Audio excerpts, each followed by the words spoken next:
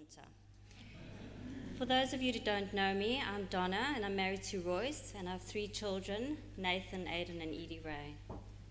Romans 8:29 and 30 says, "For those whom he foreknew, he also predestined to be conformed to the image of his Son, in order that he may be the firstborn among many brothers. And those whom he predestined, he also called. And those whom he called, he also justified. And those whom he justified, he also glorified." Predestination, my ticket to heaven.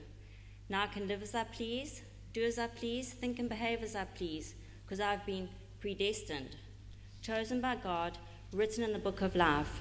My place is pretty secure. I'm there. What I failed to understand was that once we became a Christian, we had to become Christ-like. I asked God into my life at the age of 5. I distinctly remember my Sunday school teacher praying the prayer, and I said it quietly in my heart. My life didn't change though, meaning I was brought up in a Christian home. My parents were strong Baptists.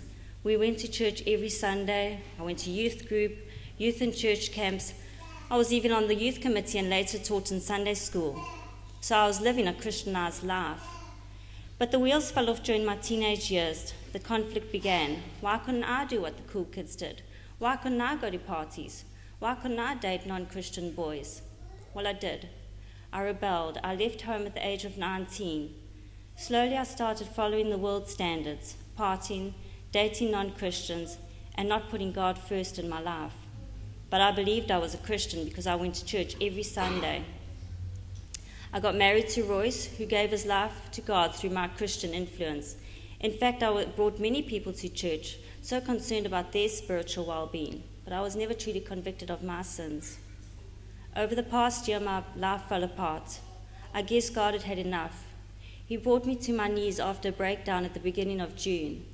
In His grace, He opened my eyes to my sinful, rotten, hard as stone heart, and I repented. I truly repented, and He forgave me.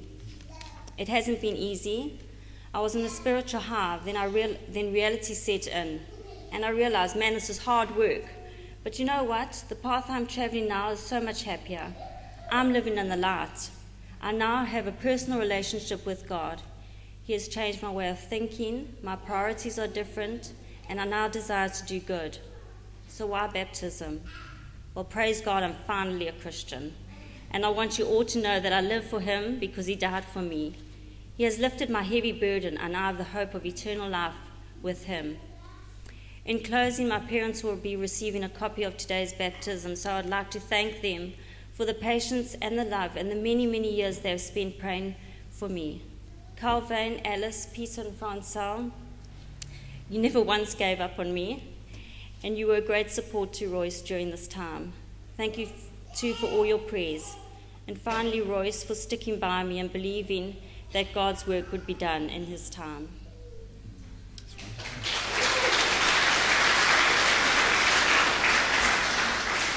I just wanted to let you know, Donna, the reason we didn't give up on you is because we know the power of the gospel.